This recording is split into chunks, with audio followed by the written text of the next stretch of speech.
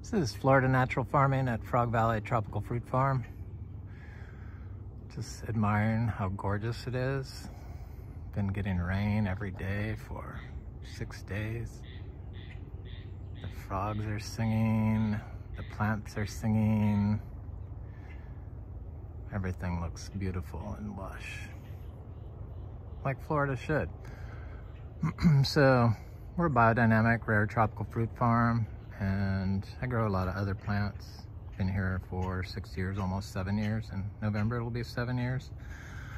I grow a lot of orchids and like trees and stuff, because you can take these orchids that you buy at like Home Depot and stuff, those little soilless ones in the bag, and just put them in the trees, and eventually they grow. You don't have to water them, you don't have to fertilize them. Eventually they grow up and they start blooming continuously. It's kind of the miracle of Florida. It's just a biologically active area that, if allowed, can grow plants naturally and fruit them. And we grow all our plants using biodynamic compost. We have to use compost that we make here on the farm. It's a mix of bokashi'd fruit from the farm and rinds and stuff, and zebu manure, donkey manure, pine shavings, and hay, pea probably. Stuff I clean out from the barn. Same stuff I drop off every day I use for my compost pile, and then put biodynamic preps in it. Compost preps. So just admiring these, my houseplants. So there's amazing interest in this farm for sale, and I think I can see the right person here. They have a couple kids, they've been here already, they're very young, didn't know a lot about growing plants, which is a plus in my book, because you really don't need to know a lot, and a lot of the stuff that people do are just bad habits that are destroying Florida. And so if you're one of those people that has to use your water-soluble fertilizers, this probably isn't your channel. And please don't even waste your time commenting about how you can grow better than me with your Super Thrive 15, 15, 15, because I'll just hide your comments and I don't have to deal with it. So just save your time, because I don't want to hear it. This isn't about you. This is about taking care of Florida and doing what's right. And it's so easy, and it's obviously it's a better way. If I can grow and fruit all these fruit trees without watering them. These things are getting huge. These variegated plants, I'm gonna start. So I guess, I don't know, I haven't talked about the houseplants in the sale of the farm, because I could probably do cuttings of them, because I think that would be a good cash crop. But I gotta take my plants, these house plants, with me, but I can do cuttings of them, started cuttings, and you gotta kind of grow them. They're fast growing, so it's not like it would be hard. I mean, I took a couple years to put that collection together, so I'm not just gonna, I can move that, so I'm gonna bring it with me. Yeah. So kind of the centerpiece of our system is the weedy orchard floor, the undisturbed weedy orchard floor. It's been proven recently by the U.S. Department of Agriculture studies that undisturbed soils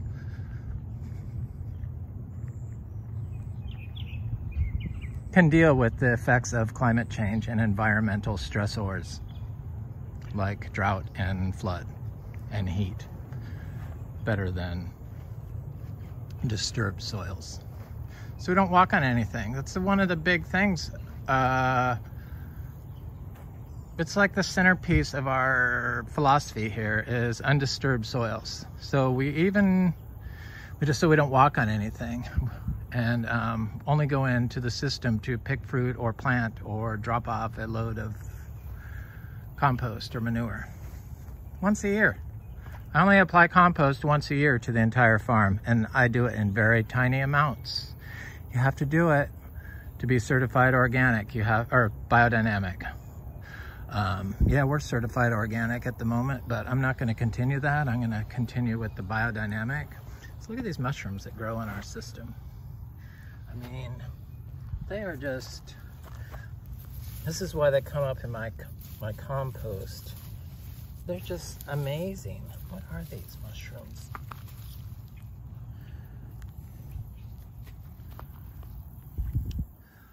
Oh, they look like they're good mushrooms. There's different types that grow in here. So anyway, the undisturbed, back to the undisturbed. I got sidetracked looking at mushrooms. The undisturbed compost.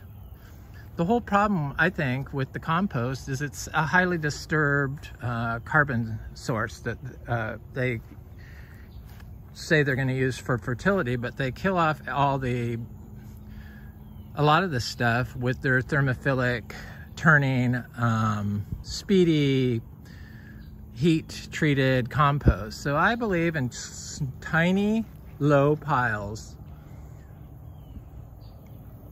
so close to the ground, and in like a small area, and so have wild space in between the compost. I like weeds in my compost. Once the weeds are in there, you know that the compost is ready.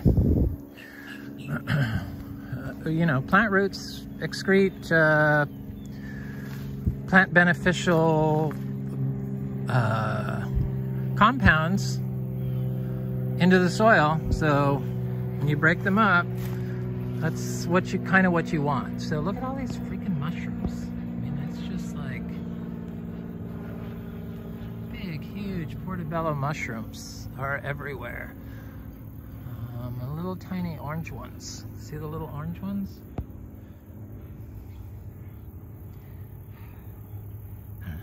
This is an old compost pile. I need to put some manure down here. So it's just, I don't know. Florida's so amazing. Nobody talks about the fungi in Florida, and we kind of like been building a system. Those, I believe, are edible mushrooms.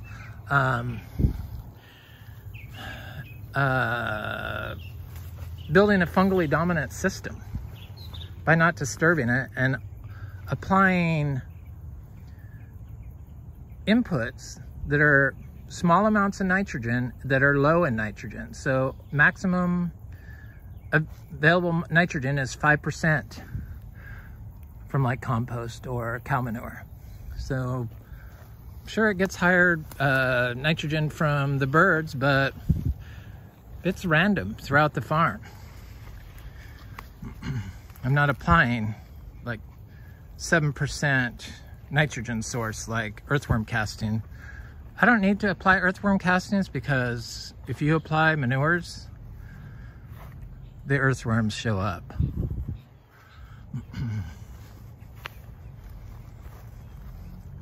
Cow manure, that's what we do. Zebu manure, or holistically grown zebus. So yeah, I don't turn the compost, and it takes about, I don't know, I'll show you my current compost pile. It's 2.5 years old. And it's what we start all the aroids in, and you know, tropical fruit seeds that I start in pots, rare ones like cacao and stuff I may purchase that have a limited amount. So this is the old This is where I'm getting my compost. This is 2.5 years old. See all the weeds in there? That's what we want. I learned that technique from, it's like inspired by Indian natural farming. I forget the recipe, I'm sorry, India, but it's some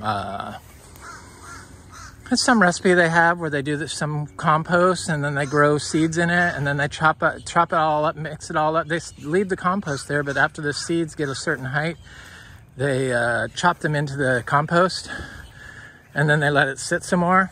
But I kind of just let the weeds show up on their own. I don't plant seeds in there. They show up here. Once that happens, the compost is ready. You gotta look at where people remove all this orchard floor stuff from the ground, you know, get rid of all this stuff. But I mean, look at the mushrooms that grow in this. These things are everywhere. I really like the heliconia. I knew that. So if you have fruiting bodies of mushrooms, you definitely have all the other mushrooms, the mushrooms that grow inside the plants. It's when you don't have any mushrooms that you should worry. Probably because of the nitrogen. You have too much nitrogen in your system, would be my guess. The salt-based fertilizers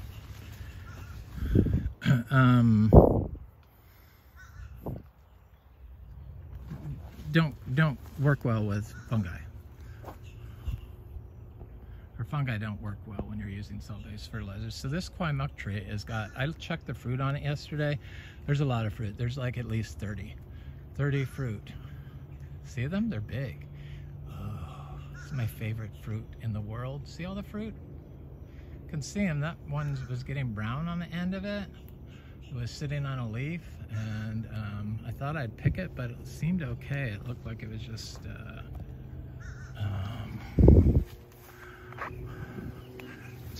brown from the leaf. But there's so much fruit in here, you can really see it now. Can't believe I didn't see it before, but where is it? There you are. No. It's like 30 fruits. I'm so excited about this. So these Kwai Muk trees, they produce like thousands of pounds of fruit per year once they're mature. And it obviously is amping up quick. This is a grafted tree from Excalibur. Their trees kind of stay small, the Excalibur trees. But a lot of these fruits, you know, all the seeds we're gonna plant here. I will sell a small amount of them, but I am buying all the seeds to replant here. And then you could graft budwood onto the, you know, from this tree and have a fruiting tree probably in 3 years, easily. Very expensive fruit, in demand. I mean, they've been growing this here since I think 1924, but you don't hear a lot of people have them.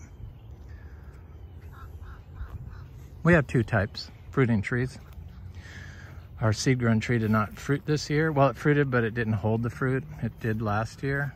It's all these people that spray their trees with copper and other stuff. Yeah, the trees is the home for the lizards and bugs.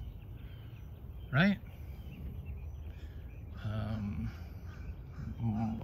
I just don't understand people that just only look at their own, what they think their own needs are.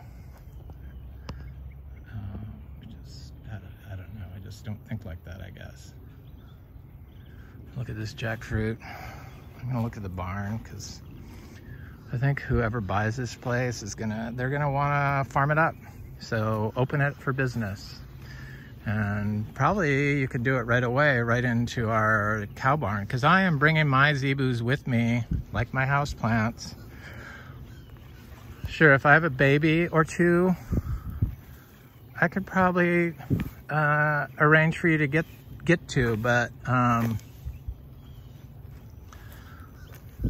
I could also turn you on to the guy where I got mine, Rick Bogle, and his cows and bulls are just super sweet.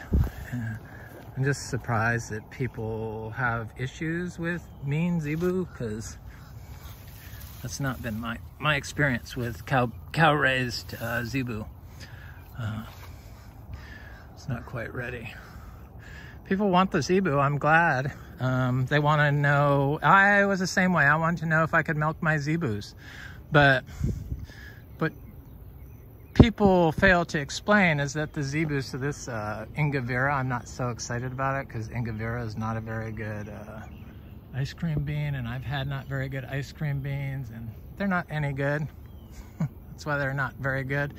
But we have better ice cream beans, Spectabilis and Fuilii and Cinnamoniae, that are big, so I'm not gonna be so anxious for this one to give me fruit. So the Zebus, they want to know if they can milk them because they have the, you know, the same goat milk as goats, the A2 protein milk. But nobody tells people that these are miniature Zebu. They're not like the full-size Desi cow that they use for milking. These are more, I don't know, I think they're more important as companion and to bring joy and fertility to your space. Look at all these freaking mushrooms that are here. I'm just blown away by this mushroom madness around here. It's all that carbon. It's capturing all that carbon in the soil from the plants that suffered drought damage.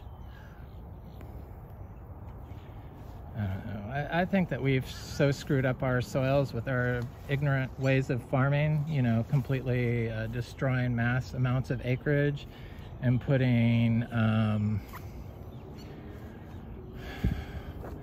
control systems in and thinking we can regenerate that way.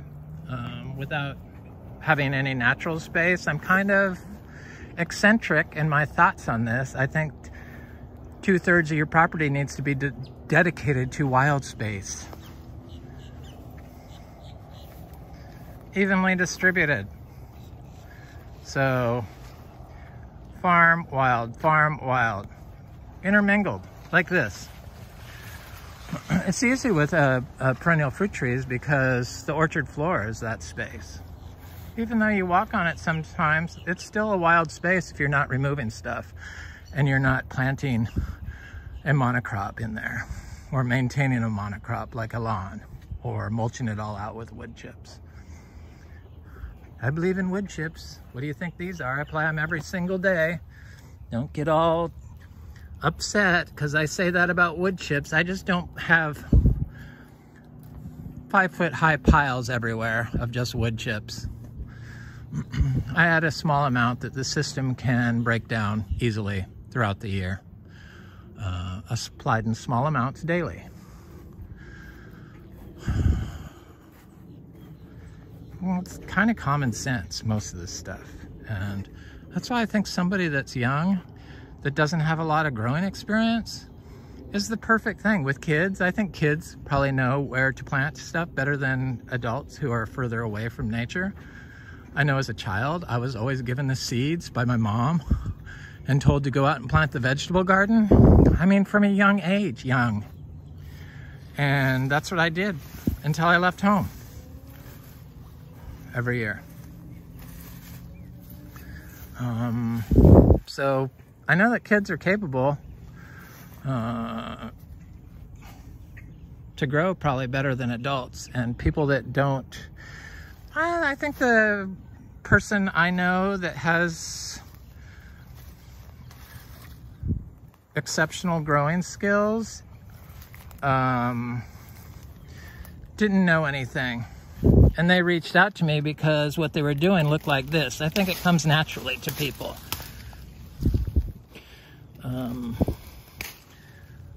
It would have to, because there's everything is so unnatural about our colonial farming systems. It's just unnatural. So in this pasture, that would be a great place to add parking. You can drive behind the barn from the road, but you know, some gravel put in there and a big parking space would be excellent. There's also a pad in the back by the pond that they put when they dug the pond out 60 years ago. When they built this house, and so it's like raised up for another house, because you can build 2 houses on this property.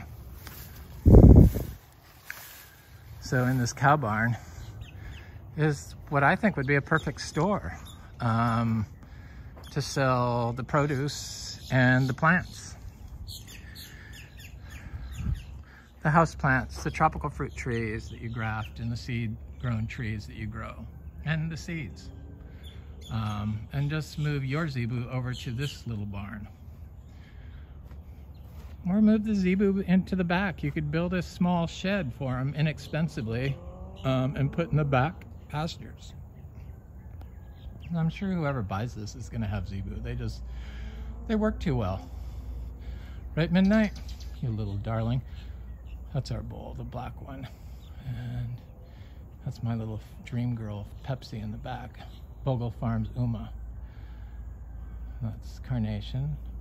Hi, Princess. She's the goddess carrier. She's turning gray. She turns white in the spring. Pepsi, come here. Come here, little girl. She's like 32 inches. He's 32 inches. They're full growed. And that's Luna back there. She's a beautiful girl also. Carnation's stunning. Yep. They're gorgeous. People want them. I see why. They're here to make paradise for humans and animals alike. I firmly believe that. So the zebu could be turned out in here to eat the grass. After everyone leaves, just open the gate. There's so much grass here, even during a drought. I mean, look at this. It's like crazy. Fungi like to grow in grass.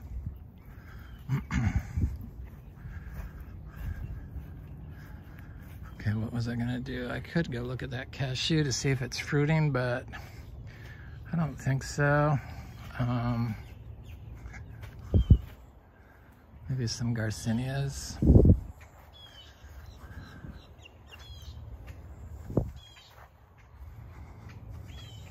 So I'm kind of excited to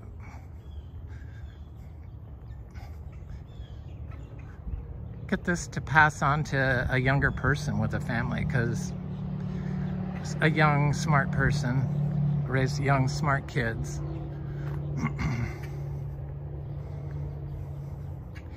So I guess there's a house, you know, the next street over is 8th Street to the south of us. And there's a couple houses that have sold on 8th Street. One was a brand new, they're big houses,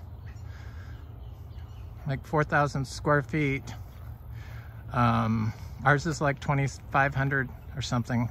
It's perfect, all redone. The one sold for 2.7, like less than 8 months ago. And then I noticed there's one, and it was on 5 acres, and then there's another one on 8th Street.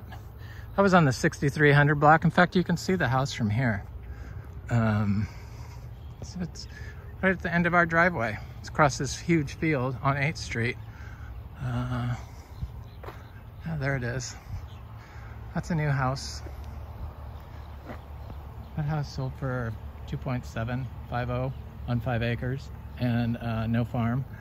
And then there's one just up the road that was on the market, or is probably still on the market, 2.995 million on 5 acres. And it sold for, or it's pending, just went pending the other day for 2.999999. Scary. So, I mean, really, realistically, this property is priced attractively. Because I know that the super rich, like they farm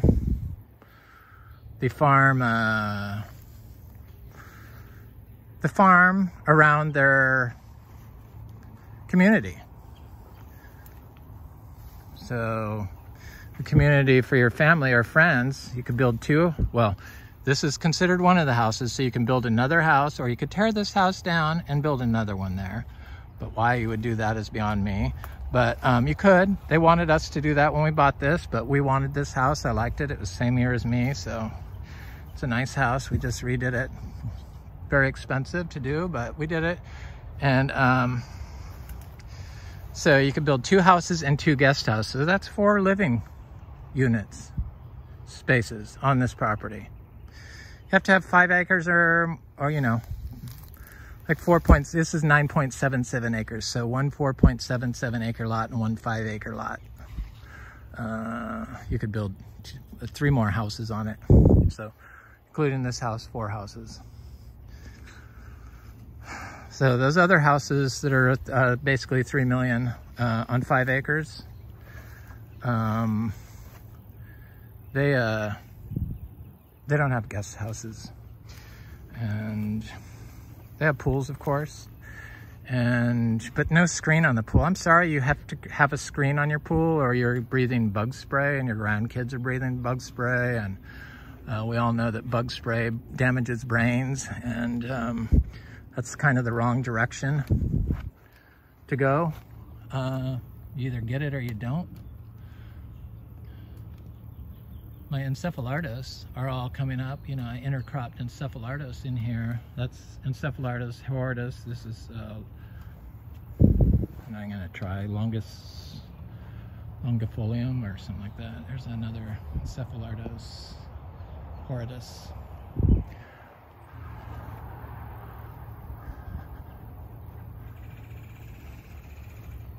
Yeah, so rich people, they like to have, the uber rich, they like nature and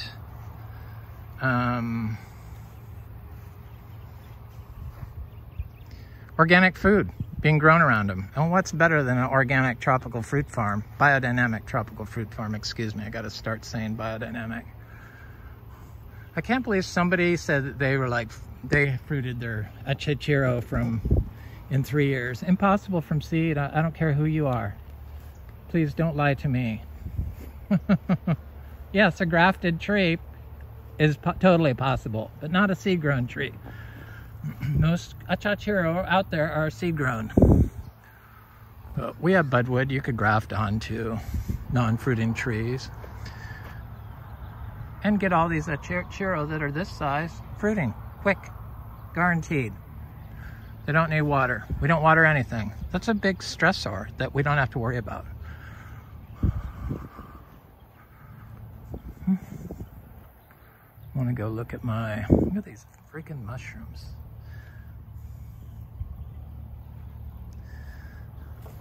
Little tiny mushrooms growing under here.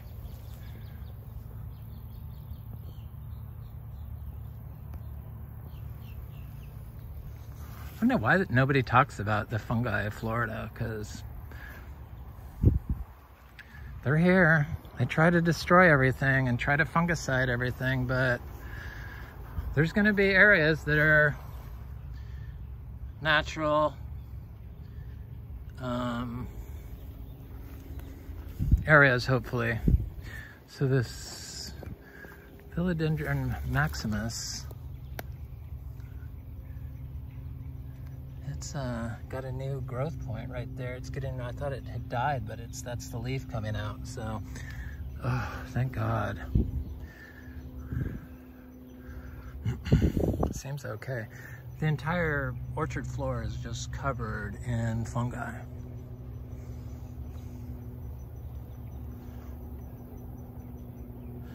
So those fungi were there during the drought, obviously, and but I'm positive that fungi control the water cycle, and they definitely control the water cycle, I'm sure, in a living system. Look at these.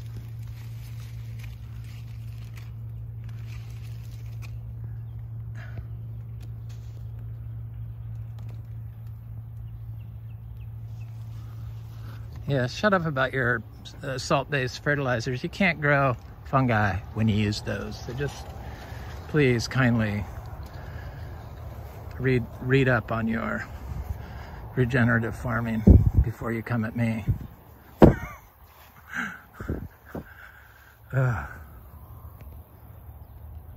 Citrus is looking good. There's a lot of citrus here.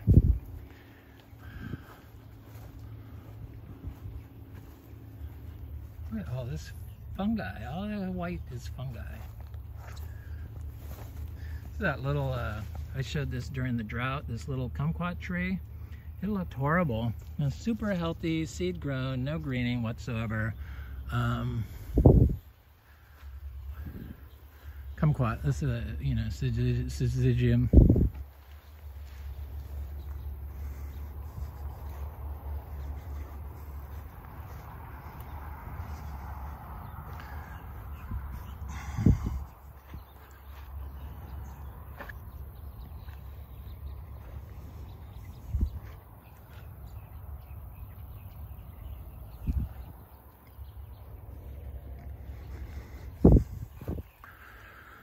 Oh, what a difference rain makes.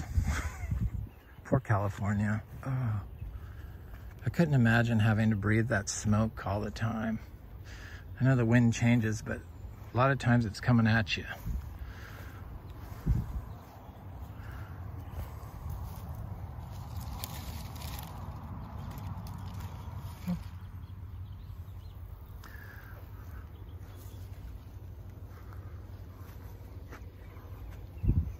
Some super rare stuff.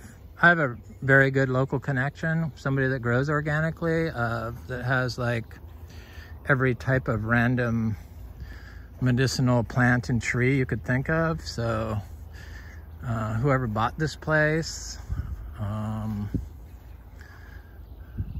if you needed to buy nursery stock, because a lot of these nurseries, they buy their stock. So I imagine, well, I heard that mangoes you can't get right now, or they're hard to get. But you have all the seeds, you can graft your own mango trees. It's not that hard. There's a lot of people that graft trees. It's pretty easy. There's a lot of people in Florida that do it, so you could find somebody to do it for you easily. I could hook you up with somebody that has all this stuff. Be a little complicated trying to sell it as biodynamic, but you could probably influence them into going biodynamic. They have Zebu and they are organic, so I'm sure if it was beneficial to them that they would do it.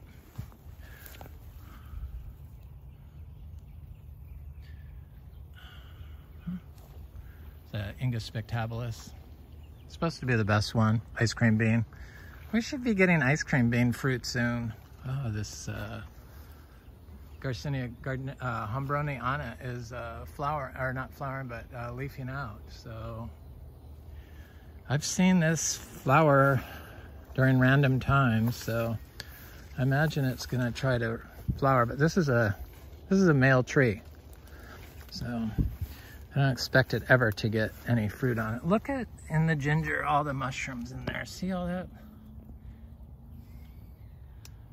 So I've been very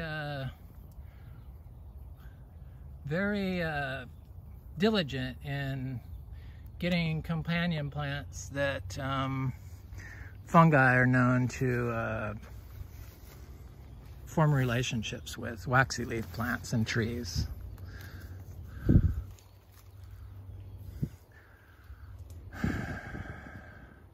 This is an MB tree. I think it's a female. It had like 10 fruit on it this year. I don't think it's a hermaphrodite tree, but it could be because I bought two MBs when I got my hermaphrodite tree, and why would one be a hermaphrodite and one not? But this one's not grafted. That's not a hermaphrodite MB tree. Jakfruit, mango, black sapote. I had some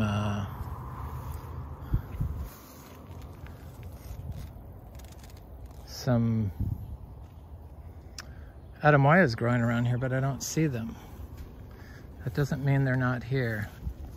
There's a little jackfruit growing at the base of this inga tree. It's doing quite well, actually. I had some intermediates growing at the base of this, but I don't see any of them. They were started in the pot together.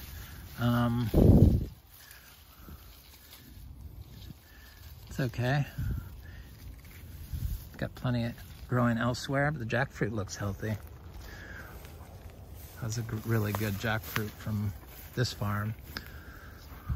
So what's nice about this farm is all these trees, they're fruiting now, and so you don't have to buy seeds. You just can grow it and grow it and grow it without costing any money. Or grow nursery stock to sell.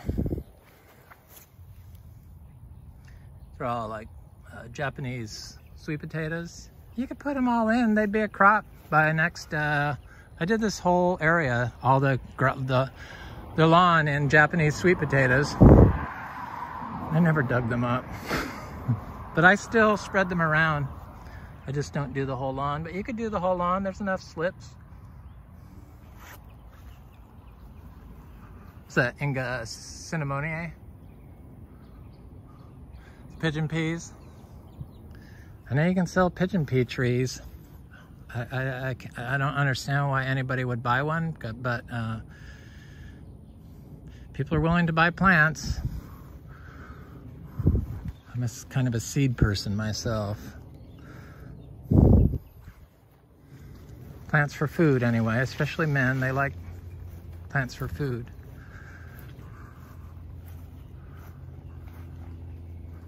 Here's a good size Garcinia humilis, a Chachiro. This is like from the drought stress. It was really hot too, so that could have had something to do with it, but it's fine. It's pretty big, it's getting pretty big.